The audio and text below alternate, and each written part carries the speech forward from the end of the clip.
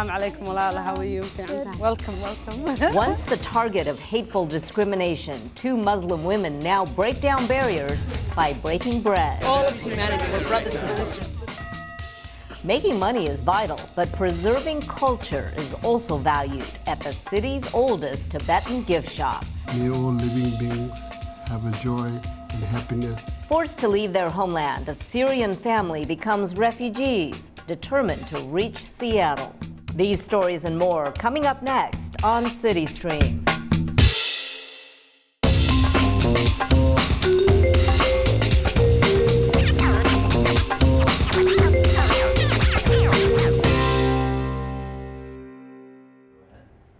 Hello, I'm Josephine Cheng. Welcome to CityStream from Kabul Afghan Cuisine restaurant in Wallingford.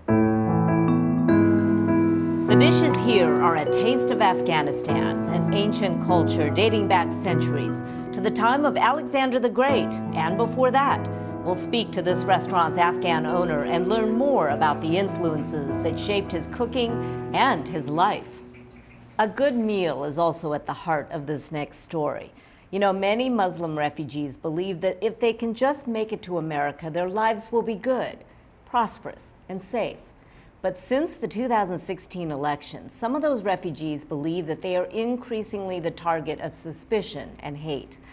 Linda Byron reports on how two Seattle women are working to counter those negative perceptions and break down barriers by breaking bread.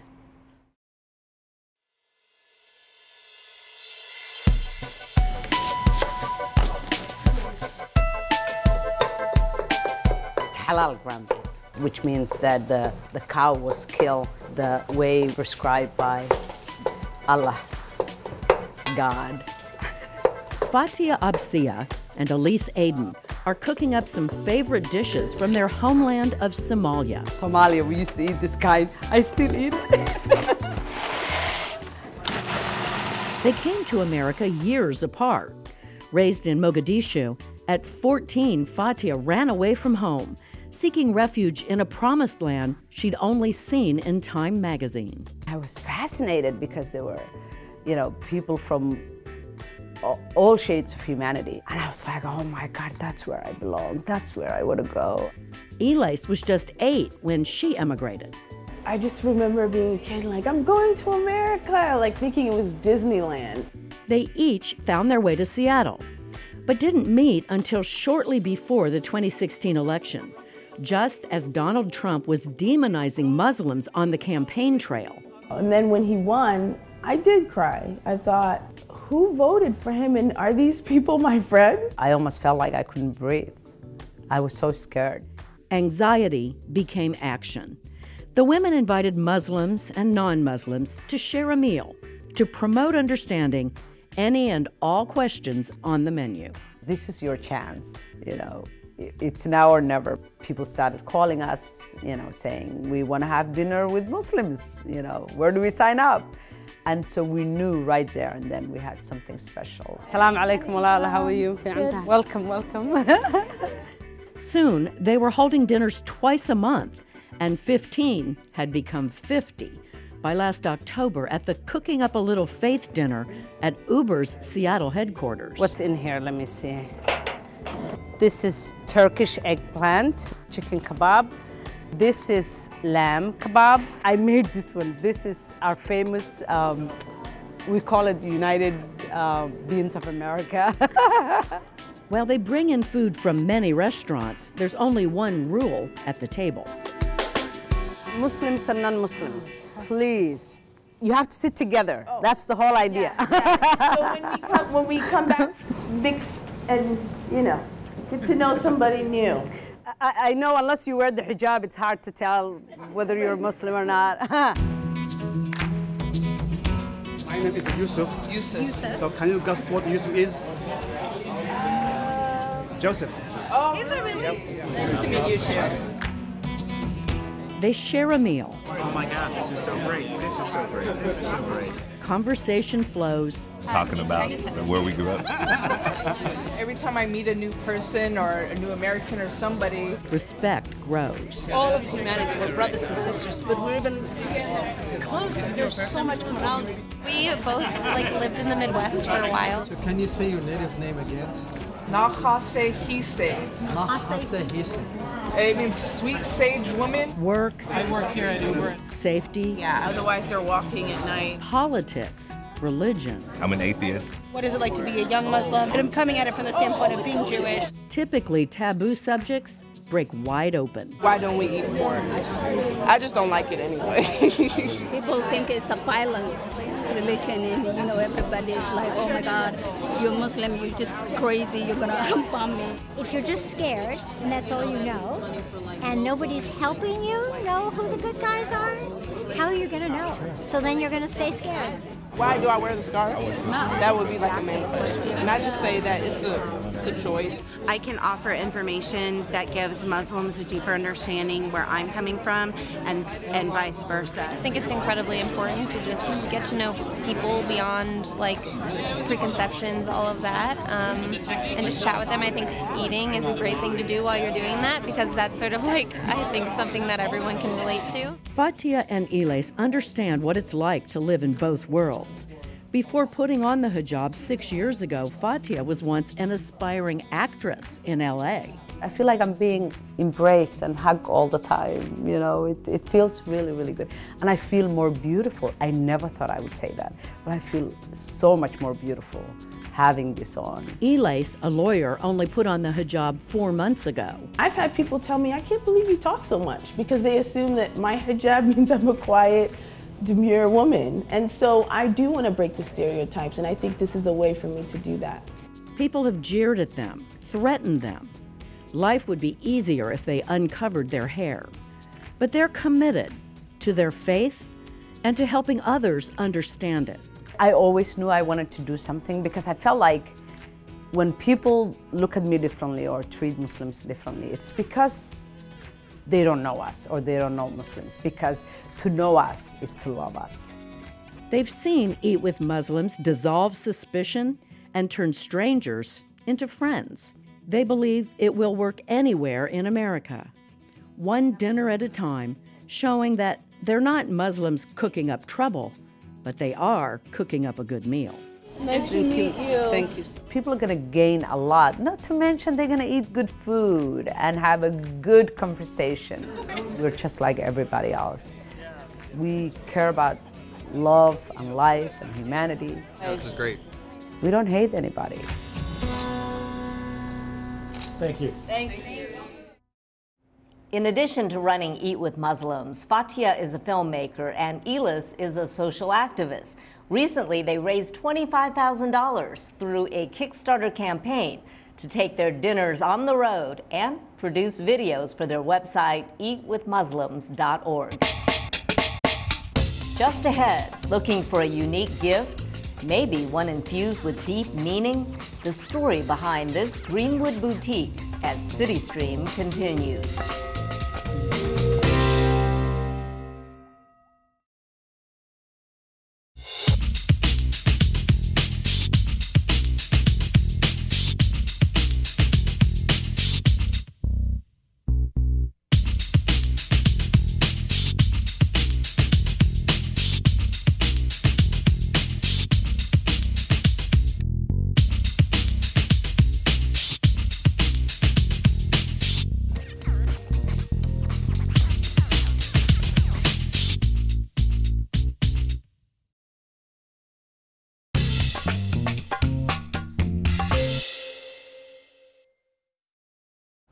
You know, a couple of miles to the north on Greenwood Avenue is the city's oldest Tibetan boutique gift shop. Owner Rinzing Kingke has been there 20 years and he says business is good. But what he really cherishes is the opportunity to share his heritage and culture with those who are curious enough to stop by. Producer Leila Kazmi has the story.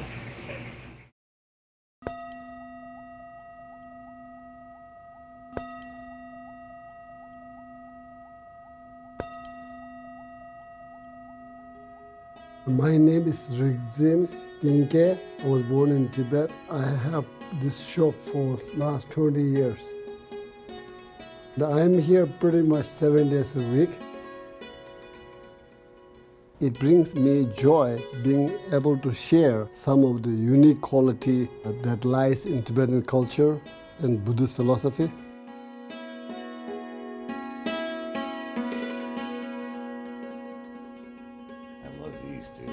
Oh yeah, these are also a temple guard. They don't hang on the top of the door, but they sit on the side of the door. Greetings. Yeah. I started in 1994 in Olympia, small business from my apartment, like calling friends, offering food, telling stories. That's how I started with about 100 carpets. I was able to help the same village that I lived in India. Then me and my wife, we moved to Seattle, and the first thing I told her, let's open a small shop. And then I saw this really small, tiny place, and window was broken, door was crooked. I said, this I can afford. We named it Pema Kharpo. It's a white lotus.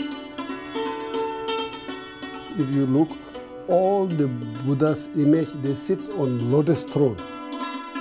Lotus grow in musty water, but it does not carry that mustiness. This is called 100-petal lotus. It's very, very traditional. And these are all hand-woven by Tibetans in India, Nepal. I try to buy as much as possible from Tibetan monasteries or Tibetan communities.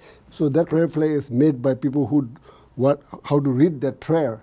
Fair Trade is an organization, and they go to Nepal, India, Pakistan, Thailand, and they produce small things that pay well to the artists. So I buy from them. Basically, buying and selling things a little bit with conscience, not necessarily care complete on profit. So whenever I go personally, I buy not the massive and cheapest one. I just go to particular people who have less, who have a smaller shop, and who are older, who are disabled. I buy from them.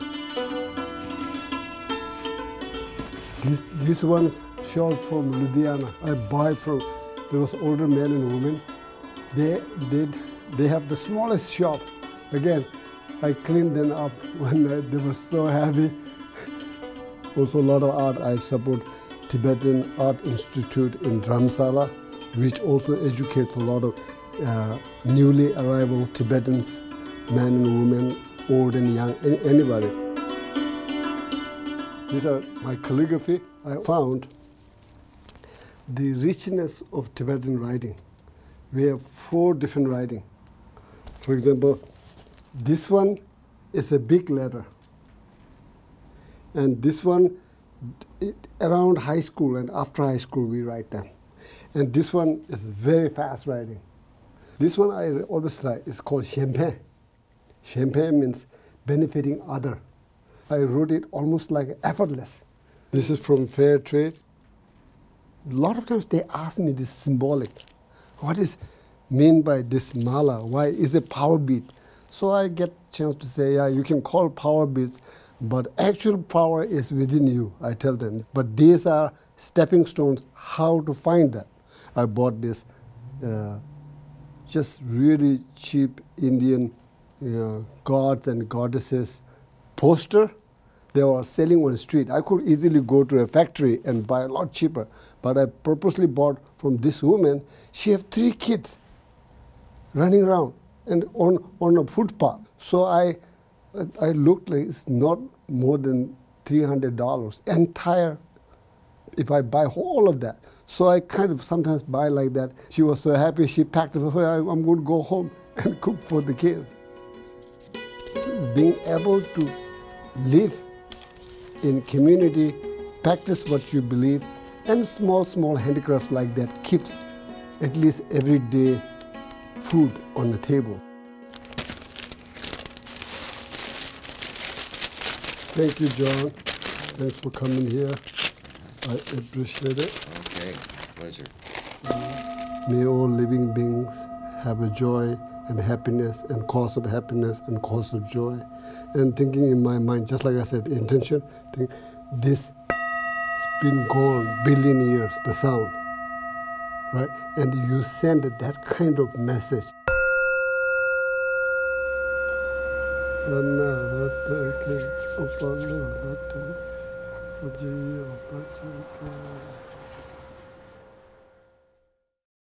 A trip to Pema Kharpo usually results in a rare find, along with a bit of Buddhist wisdom imparted by the owner.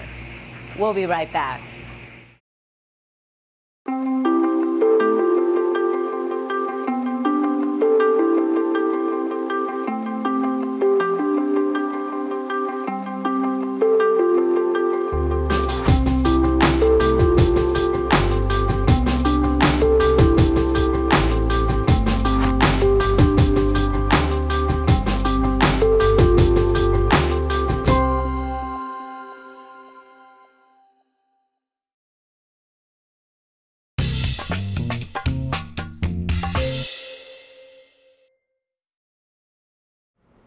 Returning now to CityStream from Kabul Afghan Restaurant in Wallingford, and joining us is the owner, Wally Karzada. Welcome to CityStream. Pleased to meet you. You know, you came from Afghanistan to New York City in 1972 to study, and originally the plan was for you to go back to Afghanistan, and Absolutely. that didn't happen. What happened? Because the political changes in Afghanistan with the communist regime, I could not go back to that country. It wasn't safe, right? It wasn't safe, and plus I was going to be put in army to fight my own people by the communist regime, and later on, as you know, the Russians directly.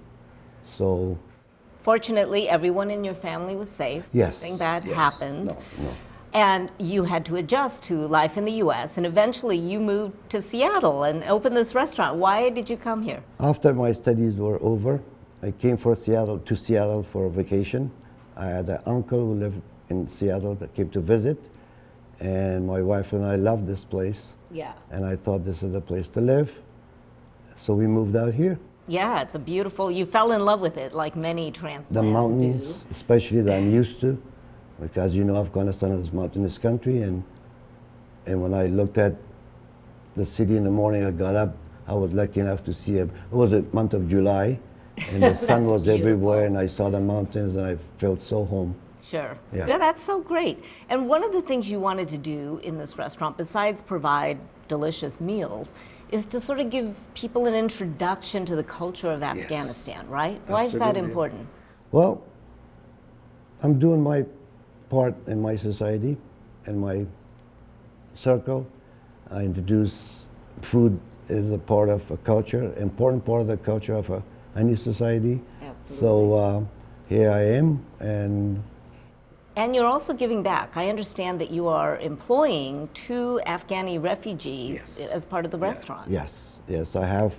They were brought here as a refugee by some churches in Kirkland, and I met them and I asked them if they would like to have a job with me, and they are with me, and they're also studying, going to college, and so.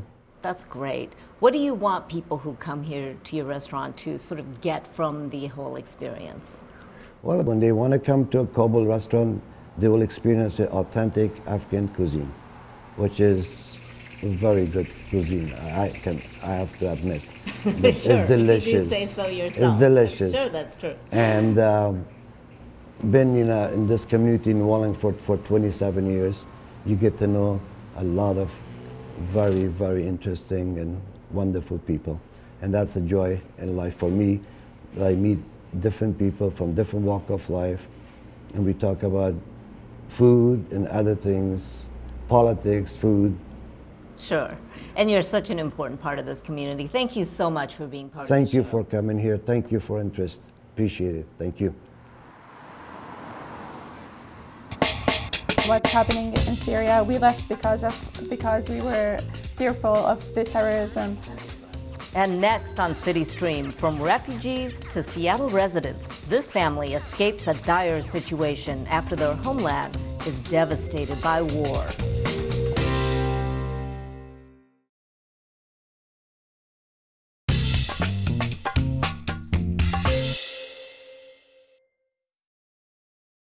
Welcome back to Kabul Afghan Cuisine. And look what Wally has brought, some kebabs and eggplant.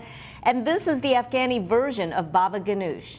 You know, for centuries, Afghanistan was at the center point of a trade route between India, China, and the Middle East. And that, of course, influenced its cuisine and its rich culture. In recent years, though, Afghanistan has been battered by war and internal strife, forcing millions to flee. Recently, only Syria has produced a greater refugee population, and some of them are choosing to settle here in Seattle. I recently caught up with one Syrian family who has endured struggles few of us can imagine. مثال بينه. ما بعرف. مثال. Translator.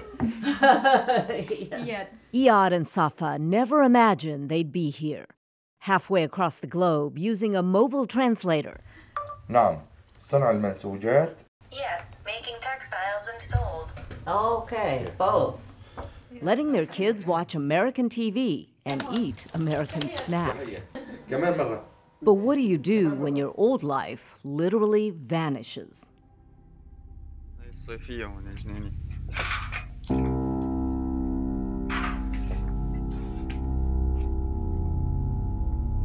This is all the remains of their once vibrant block in Aleppo, a city of 5 million that was one of the most beautiful and historic in Syria.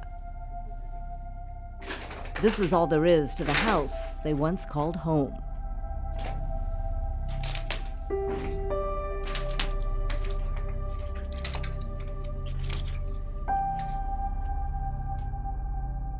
And see the textile shop that Iyad and his father had built from scratch to support their families?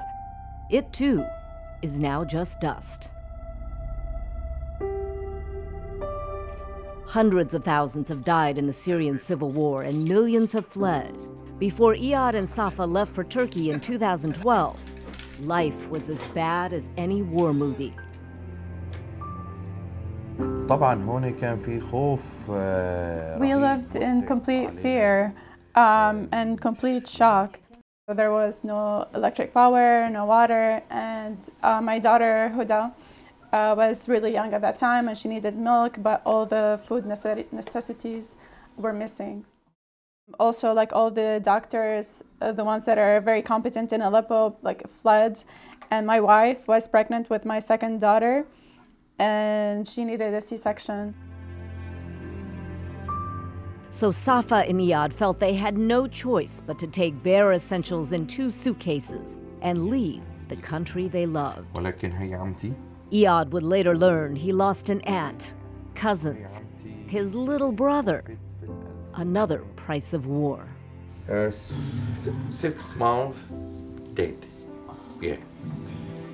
It was pretty shocking what happened in Syria. I never imagined that the government would like shoot down the innocent civilians who went like to the street to protest.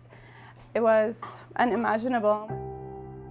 This is our interpreter, Mital Dabaj, who also fled Syria in 2012. As a software engineer, she had the good fortune to land a job at Microsoft, and the company helped her get an H-1B visa for specially skilled workers. As she awaited her green card, she began hearing stories of friends back home, and they touch her to the core. For me personally, because when I left Syria, I was like here in a safe place, and my friends were, sorry, I can't. She feels so lucky because so many others like Iyad, settling temporarily in Turkey, was scrounging for any job he could. Gas station attendant, restaurant worker, vegetable seller, anything to support his family, while they applied for the chance to come to the U.S., to Seattle, as political refugees. That vetting process is the toughest that any foreign national undergoes. About 2 years of background checks, fingerprinting, biometrics, and interrogation by multiple federal agencies. Finally, in 2017, they made it to Seattle. The fact is, refugees already go through a very strenuous, extreme process. Joaquin Wee works for Seattle's Office of Immigrant and Refugee Affairs.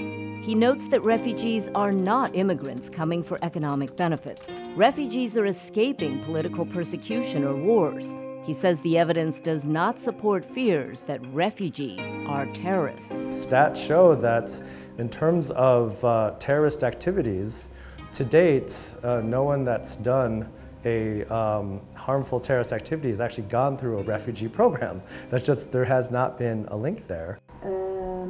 We are Muslims, and Islam means salam, which means peace. And it's a religion of peace. And what's happening in Syria, we left because we were fearful of the terrorism, but we're not terrorists.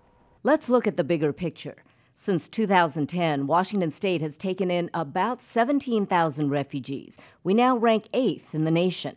The biggest waves of refugees have come from East Africa, Ethiopia, Somalia, Eritrea, also Russia and Ukraine, and more recently, the Middle East, Iraq, Iran, and Syria. Like Iyad and Safa, more refugees have settled in the Seattle area than elsewhere in the state. Yet there are only about 30 Syrian families here. Mittal has helped all of them resettle.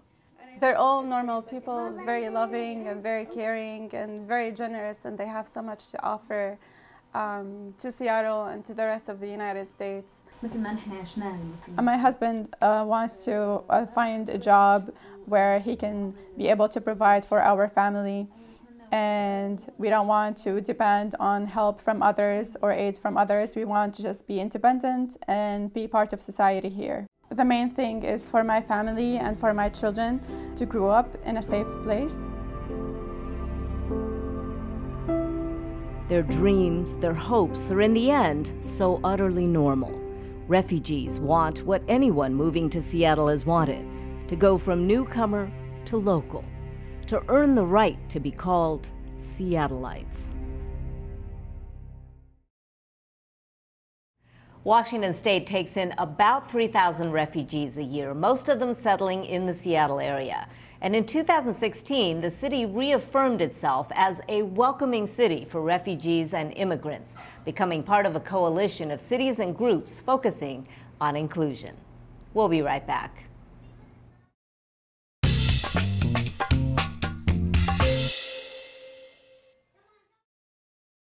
And that wraps up this episode of CityStream from Kabul Afghan Cuisine restaurant.